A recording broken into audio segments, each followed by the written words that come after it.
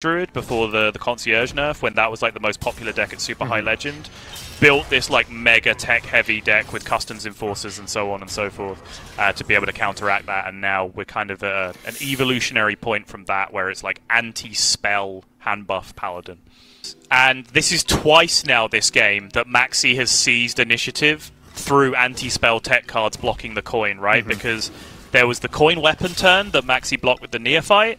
Then the Razor Scale last turn blocked Coin Ziliax. Otherwise, this is the turn that Gamer would have played last turn and actually been in the position where he was the one threatening lethal with the Ziliaxes. So those tech cards, even though these aren't the matchup for them, right? Anti-spell tech cards in a matchup where 0 spells start in your deck, and they're actually still proving to be pretty effective.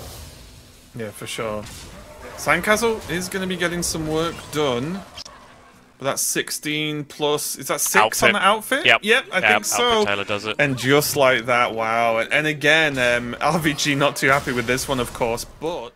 Alright, so we are reviewing Maxiebons lineup for the Masters Tour Summer Championship. And this last one is something that we really know from ladder. It is a really strong deck. It is HANDBUFF PALADIN, and it's just really solid, really good across all ranks of ladder. It might not be completely overpowered, but it is at the very top. So let's have a look at the deck he brought to the Masters Tour. And if you want to try it out, I do have the deck code in the description for the deck that Maxiebons brought, and this is definitely a good deck for ladder. Generally, we know it, hand buff, we want to draw a bunch of minions, we want to buff them up, we have your Grime Street Outfitter, we have our Musclotron, and definitely also Painter's Virtue, which is also really strong. Then towards the end of the game, what we can do is then either we have enough damage on the board, or we do have some charge options with Leroy Jenkins. We have South Sea Deckhand if we still have a Painter's Virtue equipped. And then we have an option also to add some outfit tailors to really buff up those minions. Either we buff up Leroy, we buff up South Sea Deckhand, and it's just really, really strong. There's not a lot of decks at the moment that can handle this. For the mulligan, the stuff you want to go for, and not all of them at once, but either Drone Deconstructor is really good, Righteous Protector is really good, you want to have your Grime Street Outfitter, Musclotron, and your Painter's Virtue. If you don't have a Painter's Virtue in the starting hand, but you do have a Instrument Tech, it's not on the highest kept win rates, but of course you want to keep that one in order for you to draw into a Painter's Virtue. But if you do have one in the mulligan, I honestly would just throw Instrument Tech back, because you end up maybe drawing the other one or stuff like that, and you have at least up until turn 7 to draw into one of the other Instrument Techs or the other copy of Painter's Virtue, because you'll drop it like on, you can coin it out on 3, but drop it on 4, and then you have 3 hits with the weapon. So that's really fast, the game plan and the mulligan, and it's something that we know from ladder, so I won't take up too much of your time with this one. Let's just enjoy the deck in action that Maxiebons brought to the Masters Tour. Versus Jaina. The time for dreaming is over. All hands on deck. Alright, these are all very good keeps, so I'll keep them. This is like benchmark. If there's 3 cards that, I guess now 4 cards that you want in your opening, in your mulligan, this could be it. Now question is, do we drop that one or that one? Okay.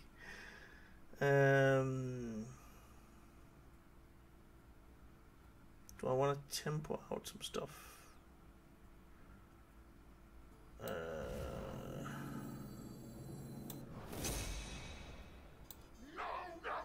Let me just do that one. It's actually a little bit tricky, right?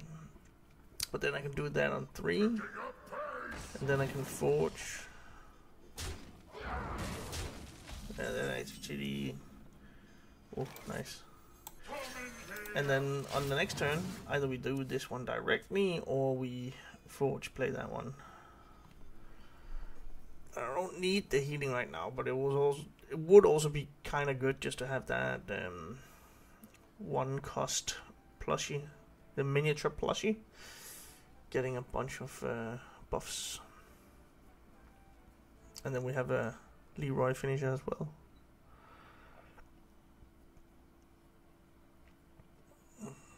I guess it depends. If he's just going face, I might do the other one. But I think I might need to do it anyway, because that I would really like to get rid of the buff one. What's that called? Flame Revenant. There we go. Even though I don't heal that much, or anything at all actually.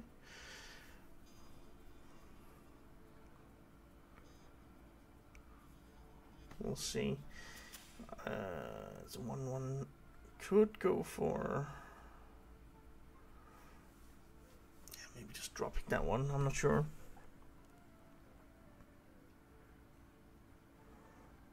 At some point,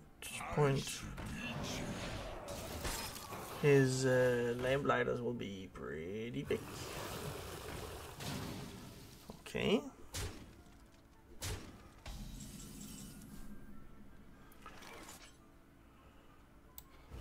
You know what? Let me just do this one. Come in here.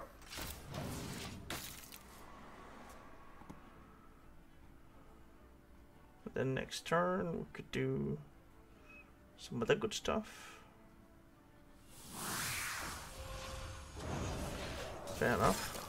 I think I need to set up kind of an OTK.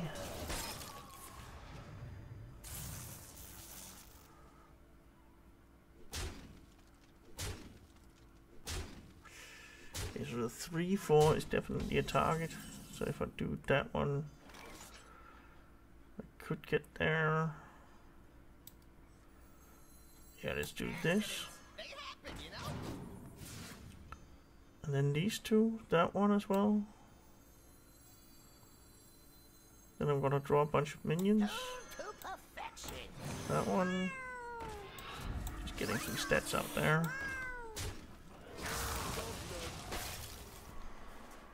10, he's not gonna be, he doesn't have, he can't play 2 lamplighters and he's not on 11 damage yet.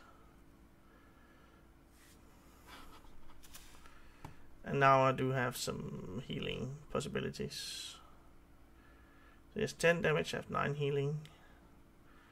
Essentially 11 with that one. I kind of want to get that one done first.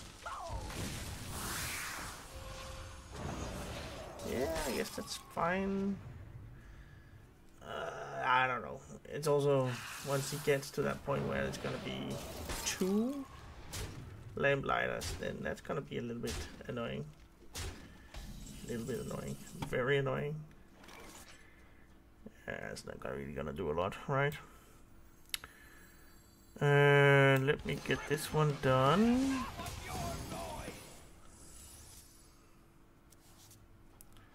Could be that one maybe. I'm not gonna overdraw. I could get the other Painter's Virtue like this. But I do think I need to thin out. I think I need to respect the board a little bit here.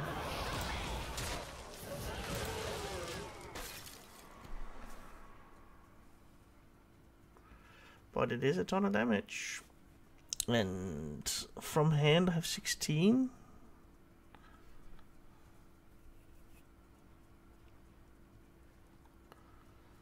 So what can we do? I can trade off one of these.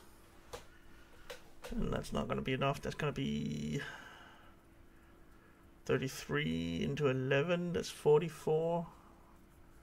And he has way more. Oh, not way more than that, but he has more. He really does not like me healing. Clearly. Okay. But you know what? I'm gonna do it anyway. So I'm gonna trade off the 1-2. I got one of those. Okay. Okay, we're getting it's close. Time runs out on me. Very close.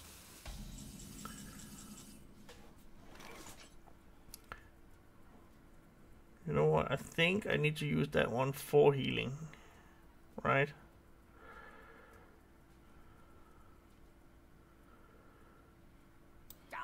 Definitely this one.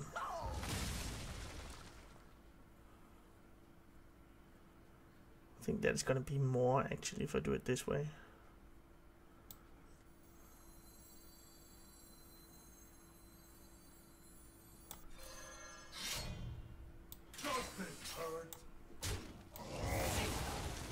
That one. You're gonna love the way you look. I don't know, but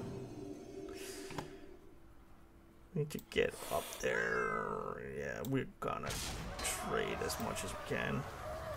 Just gonna use this one to clear off some stuff as well. That one in the 8 damage phase. Maybe he has another lamplighter, but it's not enough. The other one did what? Like 8, 9, something like that.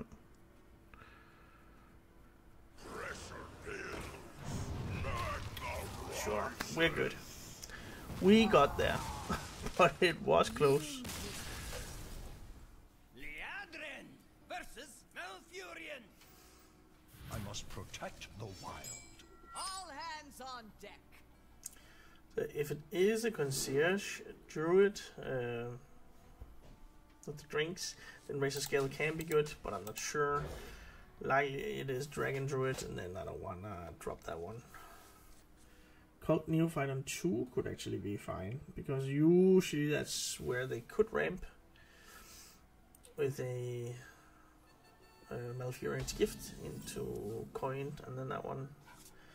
But first off, we're gonna do this. And then I'm gonna think about what to do. He kept one card in the mulligan. Curve wise, I would really go for Muscletron. Like, forge that one.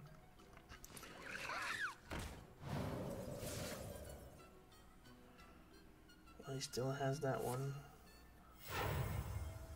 Okay, now he uses the coin. Okay, then I'm not doing, because then he can't do the Malfurion's Gift. And not even New Heights. This one. We're gonna get rid of.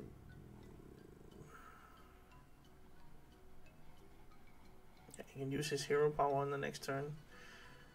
But if he does that, I also want to get rid of that one, so he doesn't value trade that one, I guess.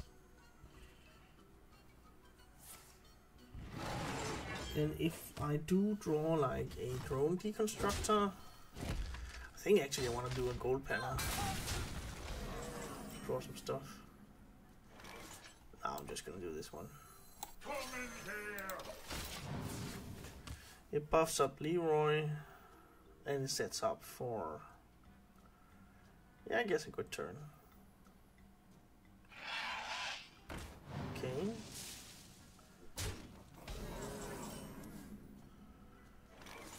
Right now, I'm thinking I'm going in for these two. But of course it's not the greatest, because he's probably just gonna draw these Summer Flower Child, I think that's the name of it, this 5-drop. That's the best one here. And that is something you would keep in the mulligan. Oh, that was Desert Matron. You can still do it, I guess. So we know he has at least one dragon in his hand. What is he planning on doing here? Okay, that one, so he wants to get rid of the damage. Fill the skies with a Oh, cascade. isn't this a Highlander list? I think it is. Yeah, and then we're gonna do... Oh, Oh, this is actually a challenge, right? Because...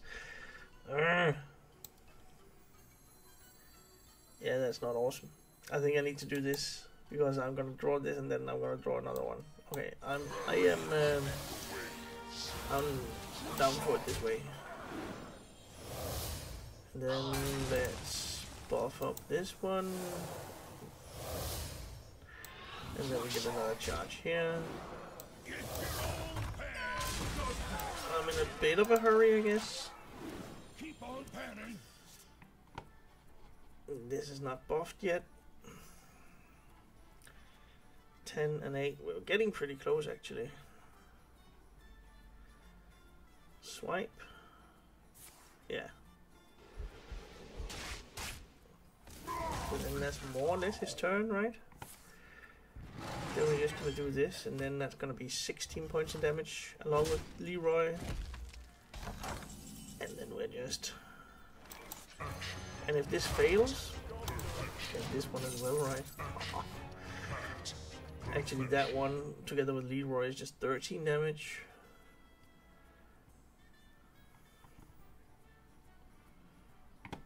If not, then we are just gonna... You call that a blade? I've got 3. Not do the same one, okay. 8, 16, 21, just there. I don't even need that one. Leroy Jenkins. At least he has chicken.